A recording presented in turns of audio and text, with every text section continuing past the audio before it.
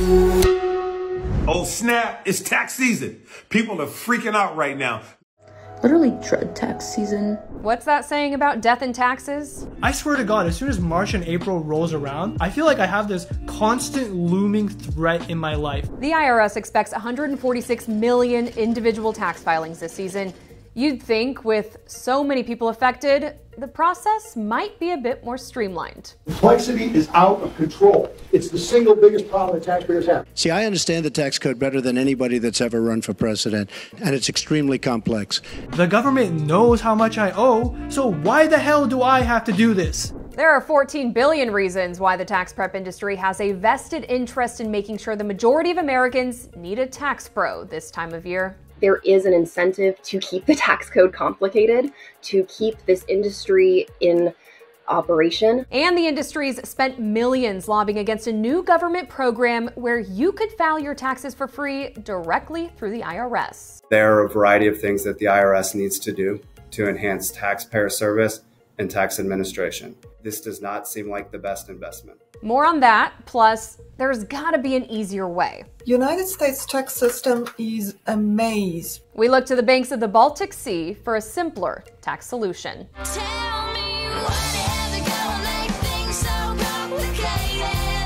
I'm pretty sure Avril was singing about the US tax code. Our US tax code is quite complex and unique in that we, of course, use it to collect taxes and fund the federal government a variety of services, but we also use it to administer a variety of social subsidies. Okay, so the U.S. employs a ton of provisions intended to help American taxpayers, like the child tax credit, mortgage interest deduction, and earned income tax credit. And so that does create complexity. It also creates opportunities for taxpayers to use their tax return to their financial betterment. Did you use that $916 million loss to avoid paying personal federal income taxes? Of course I do. Of course I do. The Internal Revenue Code contains nearly 10,000 sections and a 6-volume set of corresponding regulations. That's according to the National Taxpayer Advocate's annual report to Congress. They say the average taxpayer spends 13 hours and $240 to file one annual tax return. 13 hours, $240. Meanwhile, IRS customer service reps spent 3.7 million hours answering phones during the 2022 tax season. This year, the U.S. government is rolling out a pilot program that offers some Americans the opportunity to file directly with the IRS for free. The pilot program is limited to just 12 states. They created the Direct File system with funding from the Inflation Reduction Act, and it only covers simple individual federal tax returns. The 12 states in the program either have no state income tax or have some sort of electronic filing system of their own. So there's still only a small number of taxpayers that are actually able to use the in-house government services at this point. But government-run websites have a complicated past. In 2013, when healthcare.gov launched, millions of Americans typed in that URL to put some insurance in their shopping cart. But instead, they got bugs, crashes, and other messages preventing them from checking out. The White House said they never expected that much traffic the first day. With the baby steps the IRS is taking, it appears the government learned at least one lesson from that. But the IRS pilot program faces far more opposition than folks who think government should stay out of web development. When it runs out on a much wider scale, it could potentially pose as a threat to Intuit's businesses every year. TurboTax parent company Intuit says the program is a solution in search of a problem. H&R Block Tax Institute Director Andy Phillips says there are literally dozens of outlets already providing free services. Just here at H&R Block, we have a free product that offers support for more than 40 forms. That's more than what's offered in the Direct File program. That's more than what's offered by some of our biggest competitors, including TurboTax.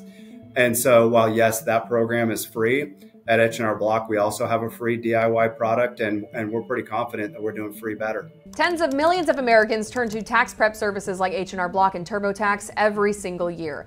The two companies bring in billions in revenue each tax season, and they account for roughly 42% of electronically prepared individual tax returns.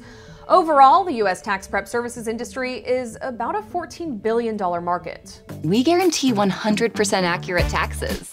She's good. I switched to H&R Block, doing my own taxes online. I was able to file free, and it was so easy to do on my own. In 2003, the IRS launched the Free File program, a public-private partnership between the IRS and tax prep companies to give lower-income taxpayers access to tax prep software. Since the launch, the tax prep industry has spent $93 million on federal lobbying efforts, according to analysis from Open Secrets. Intuit set a company lobbying record in 2023, spending $3.8 million that year, while H&R Block put up another $3 million lobbying. Much of that is targeted on fighting the IRS development of a competitor to the tax prep industry that would allow people to file for free. The Direct File pilot program, which cuts out the private sector, is just one reason for the rift between tax prep giants and the government. And free, and free. It all started with a 2019 ProPublica investigation that accused TurboTax of using lobbying and dark pattern customer tricks to fend off the government's attempts to make tax filing free and easy. ProPublica reports Intuit made their version of the government's Free File program harder to find, while promoting their own free edition. And free, not about your damn free. Which came with traps that could push customers into paying. That's right. TurboTax Free Edition is free. Free. In many cases, taxpayers may not know what they're getting into from the start. They may invest time and energy into preparing their tax filing, only at the very end to say, okay, actually, this is going to cost money. Tonight, more than 4 million people who used TurboTax to file their income taxes are getting a refund. All 50 states sued, forcing a $141 million settlement. And the Federal Trade Commission ruled Intuit was guilty of deceptive advertising. The popular tax filing software TurboTax has been banned from advertising its services as free. This year, the FTC also filed a similar complaint against TurboTax competitor H&R Block. I was able to file free. The FTC says H&R Block also deceptively advertises free products and unfairly deletes customer data when users try to downgrade to cheaper options. H&R Block is denying the claims and suing the FTC in return. H&R Block's lawsuit claims the FTC's use of internal judges to decide these cases violates the Constitution. The Supreme Court is already considering a similar argument against the Securities and Exchange Commission. But back to taxes. When I spoke with H&R Block, I asked them how many of their customers file for free. They told me that's not a number they can publicly share. Meanwhile, TurboTax claims they have over 11 million customers who file 100% free each year. But this is advertising TurboTax's free edition, not the government's existing free file. Secretary Yellen, what percentage of taxpayers actually use Free File right now? I believe that last year about 4%. And you know that is not an accident. These companies deliberately sabotaged the Free File program and steered people to products that they could charge for. After nearly 2 decades, Intuit stopped offering the government's Free File program in 2021, saying the program was too limiting, focusing instead on their free edition. We're seeing the tax prep industry investing into making their services more enhanced, having integrations with other types of services. I know Intuit recently launched an integration with Credit Karma, and so we're seeing them make their services more appealing to taxpayers, trying to make them easier and have more available, in addition to also spending to fight against that government program. Intuit says the government's newest attempt at free tax prep is a thinly veiled scheme where billions of dollars of taxpayer money will be unnecessarily used to pay for something already completely free of charge today. Let's get real. There's a reason the TurboTaxes of the world even exist. The commercial tax prep industry has really developed because people struggle to file their taxes, because there really isn't an easier way. Hey, it's time to pay your taxes. Oh, okay. How much do I owe you? What's the total amount? Oh, we're not going to tell you that. So many different types of income are taxed differently. Some types of saving are taxed never. Some types of saving are taxed once. Some types of savings are taxed twice. Dividends, interest, short-term capital gains, long-term capital gains. Thinking big here, how do we simplify the tax code? It would be something that would look more like Estonia. Welcome to Estonia, the land of the best tax code in the world, according to the Tax Foundation. 97% of people filed their taxes electronically, and 92% found that process really easy. Urlik Kumits is the head of the Tax and Customs Policy Department of the Estonian Ministry of Finance. The system calculates everything for you. So you don't need to do really anything yourself except enter a few numbers that government maybe does not have.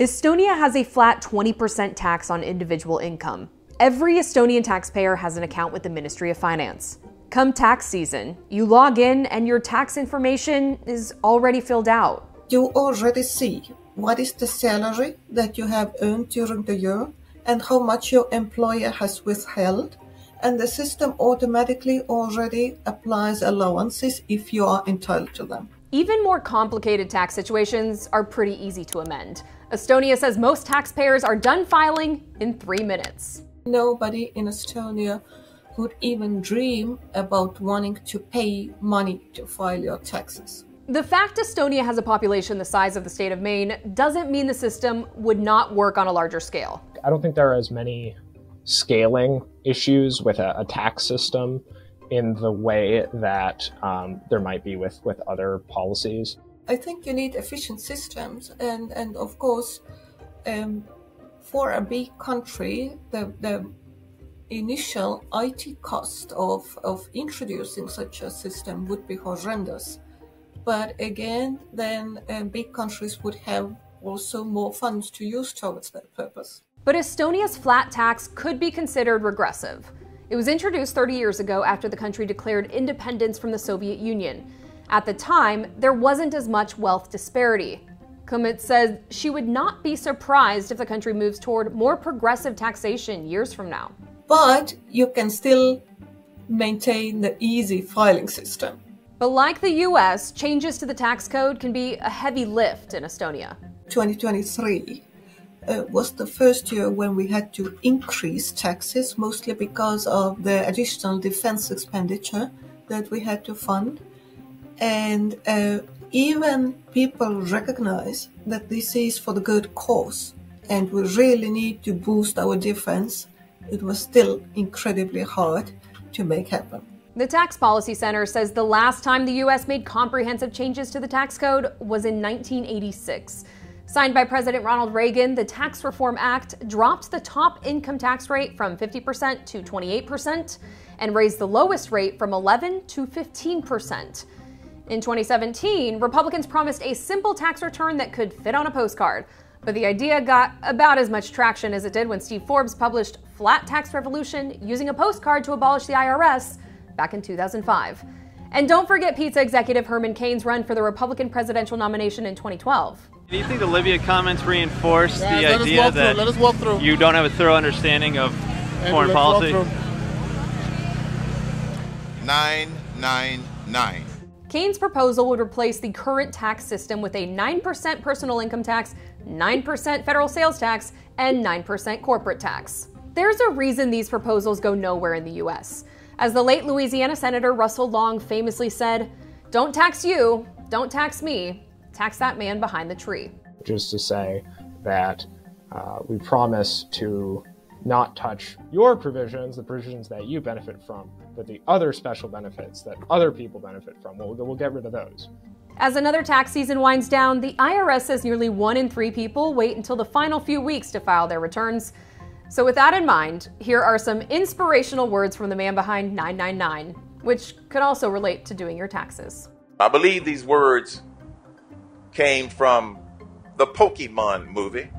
Life can be a challenge.